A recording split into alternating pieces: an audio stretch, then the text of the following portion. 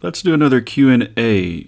This time our question is, do I have to go to Wednesday night Bible class? Do I have to go to Wednesday night Bible class? I don't think this question is ever going to stop being asked, and there's a reason for that I'll get to as we move forward. But I want to begin answering this question by just making some fundamental points, 3 fundamental points, and then I'll get to what I believe the correct answer to this question is, how to handle this question at the end of our study. So let's get these fundamental points in first. Number 1, simply being in attendance does little good on any day, whether you're talking about Sunday or Wednesday or any other day for that matter. Assembling with brethren is not a sacrament. And what I mean by that is that grace is not received just because you happen to be physically present in a building with other people professing to be believers in Jesus Christ. When the Bible talks about assembling, it means meeting with other Christians in Hebrews 10, chapter 25, verse 25, that we're going to look at here in just a moment. But it applies to any and all opportunities to study and worship, not just in a formal setting or, quote, going to church as we tend to think of it, but really any opportunity that's afforded to us. We, as Christians, should want to take advantage of. When we see that we can study or worship or work with our brethren to further the Lord's cause, that should already be of interest to us. And assembling, being with our brethren and meeting together with our brethren for the purpose of worship and edifying one another, this is only part of really holding fast to the confession of our faith. And so I want to go to Hebrews chapter 10, and let's just read verses 19 through 25 together. I'm going to put it on the screen here. So this is Hebrews 10, verses 19 through 25. There's a typo at the bottom that says verse 15, but it should be 25. Therefore, my brothers, since we have confidence to enter the most holy place by the blood of Jesus, by the new and living way opened for us through the curtain of his body, and since we have a great high priest over the house of God, let us draw near with a sincere heart and full assurance of faith, having our hearts sprinkled to cleanse us from a guilty conscience and our bodies washed with pure water. Let us hold resolutely to the hope we profess, for he who promised is faithful. And let us consider how to spur one another on to love and good deeds, and let us not neglect meeting together, as some have made a habit, but let us encourage one another, and all the more as you see the day approaching. So verses 24 and 25 we often single out, and I don't think there's anything wrong with that, but so long as we remember that they are part of this larger context here, wherein we see that this is, the writer is talking about drawing near to God in doing this. So that's his point here. We have these great blessings that that have been afforded to us through Jesus offering his body. He's made this available to us, and now our responsibility is, and the privilege that we have, is to draw near to God with this full assurance of faith. Because we are blameless and clean before him. He's getting rid of our guilt and shame. We have a pure conscience now, so we can and should hold resolutely to the hope that we profess to have. And part and parcel of doing that is stirring one another up to love and good deeds and meeting together. Not just for the sake of meeting together, or because meeting together and doing that we're somehow pushing a magic button and God's grace is given to us. No, we should be motivated to do this because we understand it's part of holding fast our hope, drawing near to God in faith. Right? So it's not that we're just not going to church or to Bible class. It's that we're refusing actually to do these things here when we refuse and willingly neglect to meet with our brethren to worship God together and to edify one another. And notice the Hebrew writer says you should do this all the more as you see the day approaching. The day of his return, I believe, is what is meant there. And so this is not just something that we're just trying to tick the box on. We can't think of the assembly or meeting with our brethren in that way. We can't let ourselves reason in this way.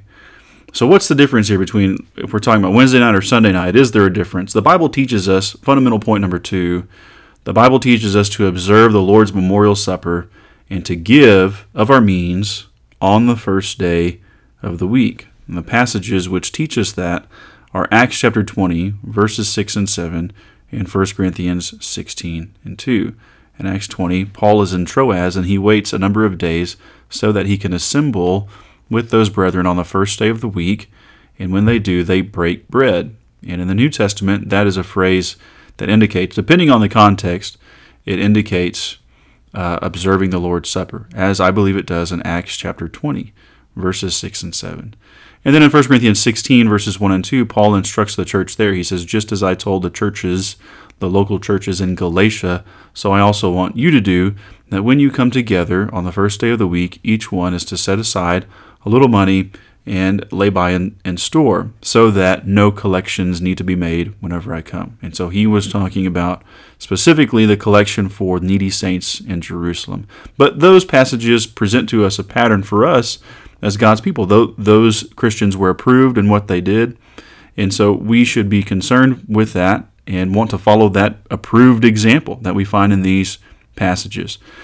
But if we find ourselves thinking along these lines, that because I assembled on the Lord's day, well, then I don't have to do it on any other day unless I just want to. This is a red flag, and it should be a cause for concern, because what we are effectively saying, what we really mean is, I've counted my beads for the week. Don't ask any more of me. In other words, I've ticked the box, I've pushed the button, I've met the quota, and so I'm done. And this is a red flag because it betrays a misunderstanding of what worship really is. So yes, there's significance given to the first day of the week, and there are certain things that God has authorized for His people to do as a local church on the first day of the week, and only on the first day of the week. But that doesn't mean, just because I've done those things, that I'm somehow, I've met the bar and now I'm released from any other responsibility of assembling any other day of the week. That betrays, again, a misunderstanding of what the purpose of assembling is, and I think also what worship is. Worship begins in the heart, number one, and if there is no reverence for love or love for God to begin with in your heart, then nothing you do is acceptable. Nothing you do is acceptable, including worship, including going to the assembly to be with your brethren and worship with them. If you're not doing it out of love and reverence for God, then it's not going to be acceptable. Worship begins with an attitude, and one cannot acceptably worship anywhere without a sincere desire and effort to serve God everywhere. Your faith cannot be compartmentalized, as we sometimes say. Jesus says in Matthew 5, verses 23 and 24, he says, if you are offering your gift at the altar, and there remember that your brother has something against you, leave your gift there before the altar, and first go and be reconciled to your brother, then come and offer your gift. You see, faith in Christ affects every aspect of our life. And what Jesus is saying here, if there's something amiss in your life, and you're just coming to the altar and acting like it's okay, that's wrong. Because here, in this specific example, what someone had against them because of their sin affected their worship. And so they couldn't acceptably worship God there at the altar, or we might say, for our application, in the assembly, corporately with our brethren, because we haven't applied His truth to every aspect of our life, or we're not sincerely desiring to do that, to serve God everywhere.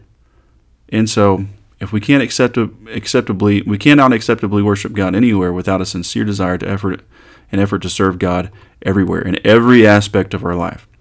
Fundamental point number 3, Wednesday night cannot be profaned.